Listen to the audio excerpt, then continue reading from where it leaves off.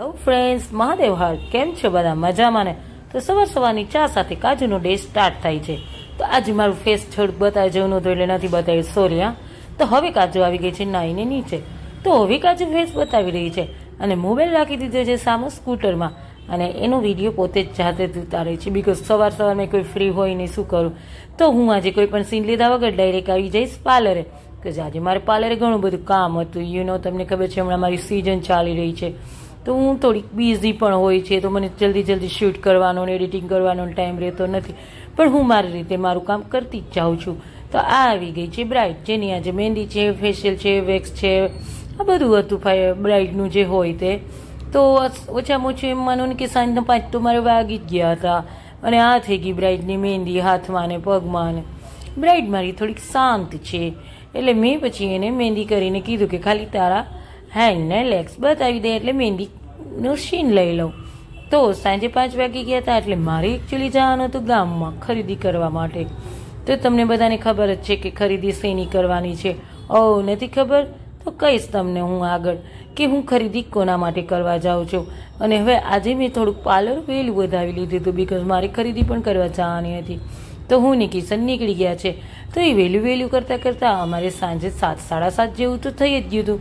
તો આજે અમે રેસ્ટોરન્ટે પણ નહોતા ગયા અને અમે થોડુંક જીતુ કાકાને વસ્તુ એક આપી દીધી છે ખાવા માટે.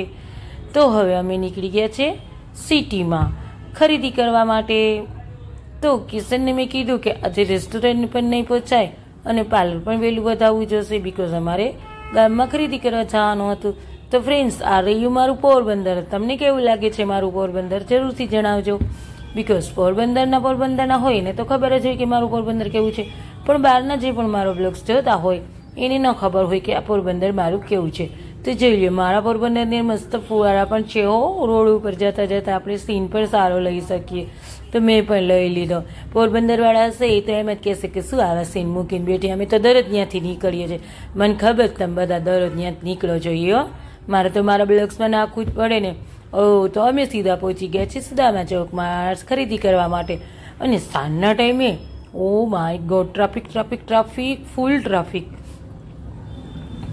રોડ ઉપર જઈએ તો માણસો એટલા હાલીને જતા હોય, રિક્ષાવાળા એટલા હોય, એટલી ટ્રાફિક હોય ને કે સ્કૂટર લઈને જવામાં પણ તકલીફ પડે. આમ જુઓ, પાછળ સ્કૂટર લઈને આવતા હોય તો સાઈડમાં ન હટે, કે પાછળ કોઈ સ્કૂટર આવે તો આપણે સાઈડમાં હટી જઈએ. ઓ માય ગોડ, કોણ સમજાય કે કાજુ આવી રહી છે, કાજુને થોડીક સાઈડ આપો, સાઈડ.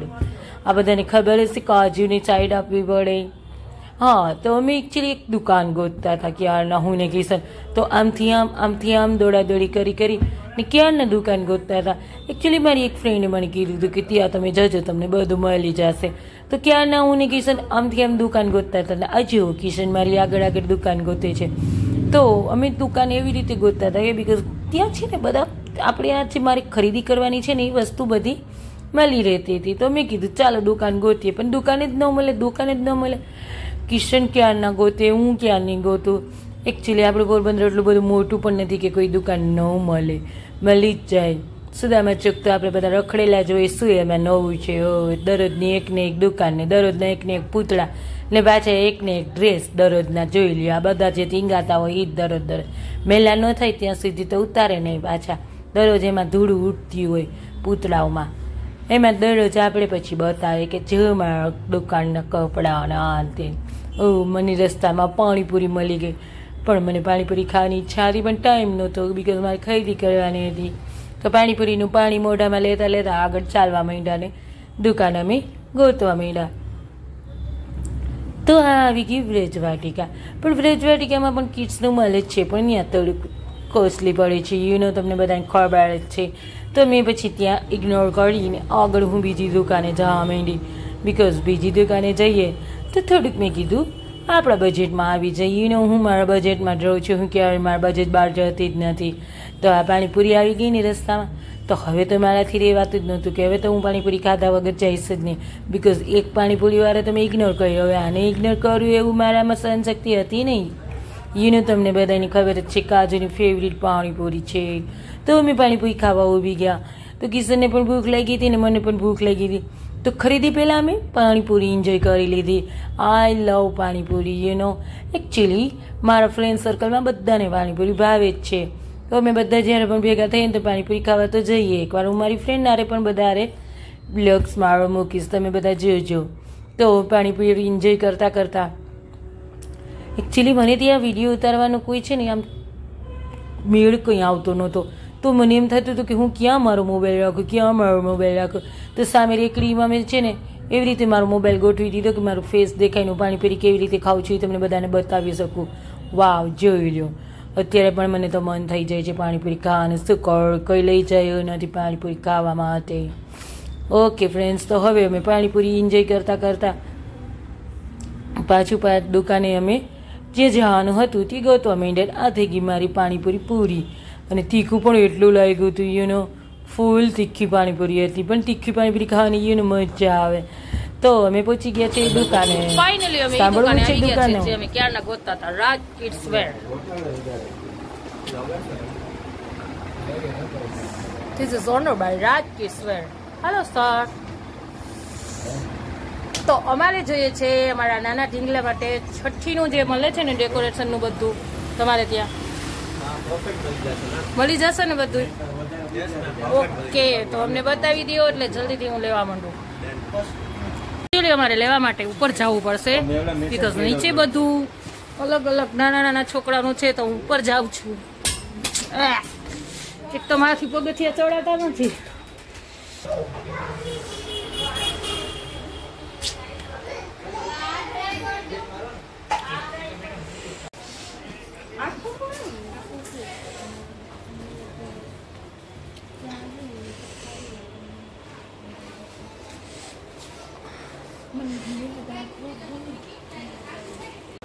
બધું તો ફાઇનલી હવે હું રાજ કિડ્સ વેરમાં પહોંચી ગઈ છું. અને અત્યારે મને ભાઈ બતાવે છે. વાવ, મને તો પહેલું જ ગમી ગયું.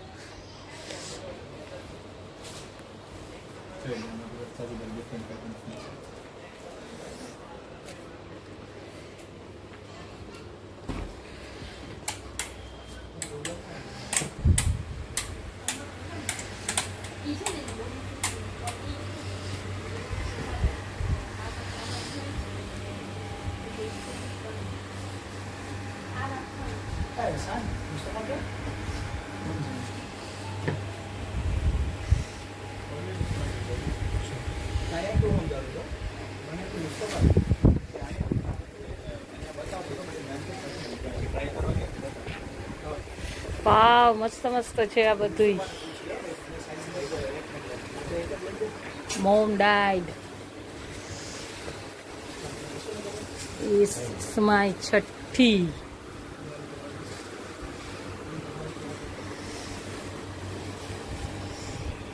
સ્વસ્તિ. તો finally I love my mom dad and it's my છઠ્ઠી. તો મને આ ગમ્યું છે ને કિશનને પણ આ ગમ્યું છે. તો હવે મને બીજું બતાવો ભાઈ. એના બધા ઓલા કપડા ને એવું હોય. મને તો એમ થાય કે બધું જલ્દી જલ્દી લઈ લો, કેમ કે અહીંયા બહુ મસ્ત મસ્ત બધું મળે છે.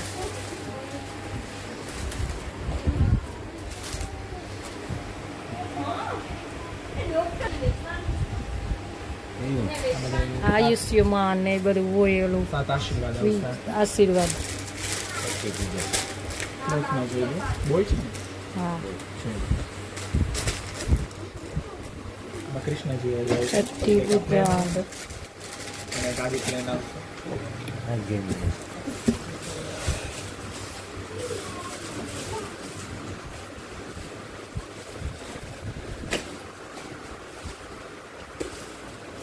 સુખી ભવ,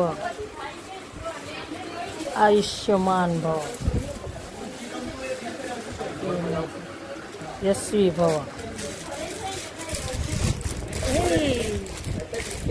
આ બધા એના છઠ્ઠી.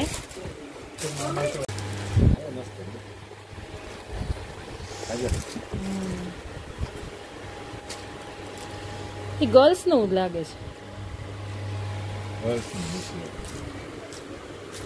So this is final costume to my taboo. Upar.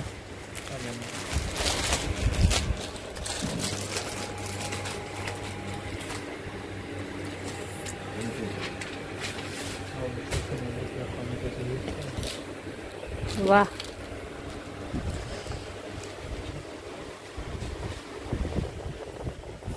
Nice collection to Raj Kids wear.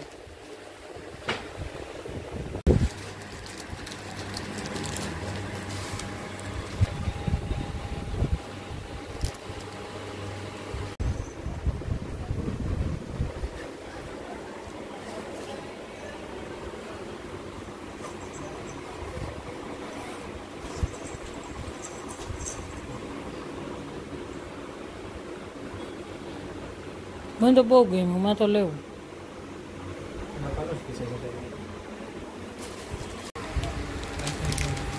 તો મેં આટલી બધી વસ્તુ જો આ બધું મસ્ત લઈ લીધું છે મેં મારા રાજુના ઢીંગલા માટે.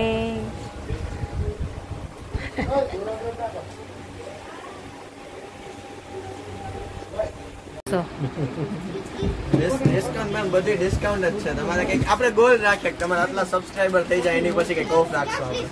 ઓકે, એ ગોલ તમે ડિસાઈડ કરજો બસ. આ મસ્ત મારી ટબુડી માટે. હવે તમારા સબસ્ક્રાઇબર્સ ને કહેજો કે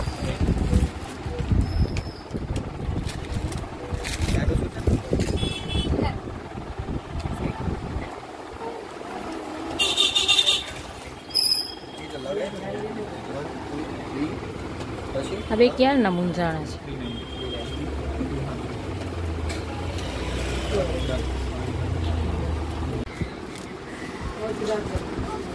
थैंक यू मैम. और इसने डिस्काउंट भी नहीं दिया. डिस्काउंट है, बहुत ज्यादा डिस्काउंट. आके आप जितने सब्सक्राइबर्स यहाँ बताओगे उतना डिस्काउंट है बस. ये सर मुझे बोल रहे हैं आप आपके जितने सब्सक्राइबर्स यहाँ पे आएंगे और इनका नाम बताएंगे उतना डिस्काउंट उनके सब्सक्राइबर्स को भी मिलेगा और इनको भी मिलेगा. Okay okay sir, thank you. तो फाइनली મારી શોપિંગ પૂરી થઈ છે, પણ એકની વસ્તુ લેવાની બાકી છે, તો અમે આગળ પણ જઈએ છીએ. તો સાંભળું, મને ડિસ્કાઉન્ટ આપશે બોલો. ઇટ્સ ઓકે, મારા સબસ્ક્રાઈબર તમે ત્યાં જઈને મારું નામ લેજો હો, એટલે એ ડિસ્કાઉન્ટ તો આપશે જ, મને ખબર જ છે યુ નો. પણ હા, મારે જે જોતું તે મને ત્યાંથી બહુ મસ્ત વસ્તુ બધી મળી ગઈ હતી અને રિયલમાં મને શોપિંગ કરવાની પણ મજા આવી યુ નો. થોડુંક વધારે મોંઘું હતું પણ સારી હતી, જે રીતનો એનો ભાવ હતો એ રીતની વસ્તુ પણ હતી. તો હવે અમે બંને નીકળી ગયા છે અને જો આ પછી એટલી ને એટલી ટ્રાફિક છે અમારે સુદામા ચોકમાં. ગલીઓ બહુ સાંકડી સાંકડી અને એટલી ટ્રાફિક હોય કે એની વાત જ પૂછવામાં. અમારી પોરબંદરની બજાર તો સાવ સાંકડી સાંકડી છે. આપણે આમથી જઈએ તો માણસ, આમથી જઈએ તો બાઇકું, આમથી જઈએ તો હોન્ડા અને આ અને તેને. ઓ માય ગોડ, આ જોઈ લ્યો એટલી બધી તો રેકડીવાળા, ફ્રૂટ્સની રેકડીવાળા હોય. ચાલ્યા રાખીએ, શું કરીએ હવે. અમે તો બધા પોરબંદરવાળા, પોરબંદરના એકદમ આખું બધું અમને તો ટેવ પડી ગઈ છે. અને અમારે થોડુંક ફુગા ને એવું બધું લેવાનું હતું, તો અમે આવી ગયા છે ડેકોરેશનની દુકાનમાં. તો ડેકોરેશનની દુકાનમાં પણ અમે બધું મસ્ત મસ્ત જે ફુગા અને પાછળ આખું ડેકોરેટ કરવાનું અને જે તે પ્રકારે હતું એ અમે બધું લેવા માંડ્યા. તો મને દુકાનવાળા ભાઈ શું કહે ખબર છે, મેડમ તમે વિડીયો કેમ ઉતારો છો? હવે વિડીયો કંઈ નથી, હું કંઈ બીજા માટે ઉતારતી, હું તમારા બ્લોગ્સ બનાવું છું. તમે ટેન્શન લ્યો મેં એને કહી દીધું શું કરું, બિકોઝ એને એમ હતું કે આ શું કામ એને મારો વિડીયો ઉતારે. હવે તમારા ડેકોરેશનની દુકાનમાં મારે શું બીજો વિડીયો ઉતારવો? એટલીને ખબર પડે કે આને યુટ્યુબ ચેનલ હશે ને યુટ્યુબ ચેનલ મારે ઉતારતા હશે. ઓ માય ગોડ, અને કોણ સમજાવે? ઇગ્નોરેટ. કાજુ હંમેશા આવા માણસોને ઇગ્નોર કરે છે. હા, પણ મારે જોતી હતી એ વસ્તુ મને ત્યાં પરફેક્ટલી મળી ગઈ છે. હવે હું કિચન નીકળી ગયા છે.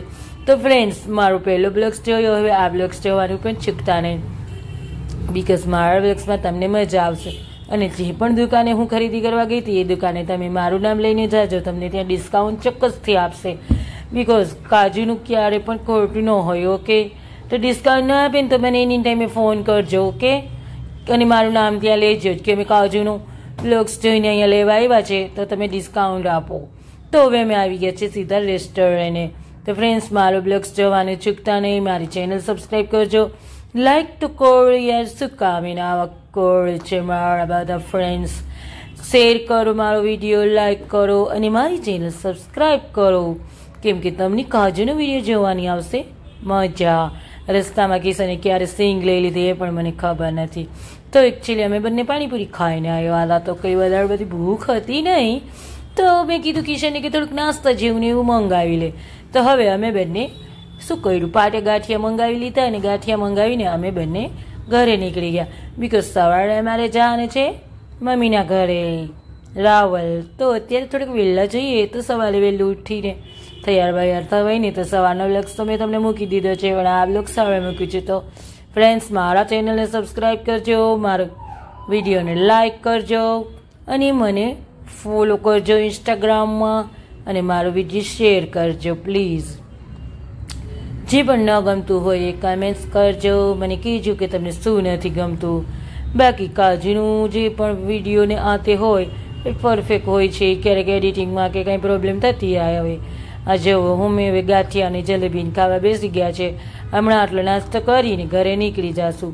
તો ફ્રેન્ડ્સ મહાદેવ હર ને મારો વિડીયો પ્લીઝ લાઈક કરજો, શેર કરજો, સબસ્ક્રાઈબ કરજો મારી channel. By, Tata, C you. પાછા નેક્સ્ટ બ્લોગ્સમાં મળશું ને કાજુના બ્લોગ્સ દરરોજ માટે ચાલુ જ રહેશે.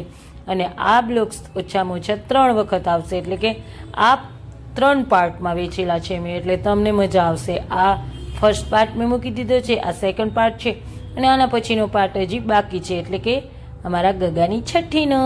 By, Tata, C you, Mahadev Har.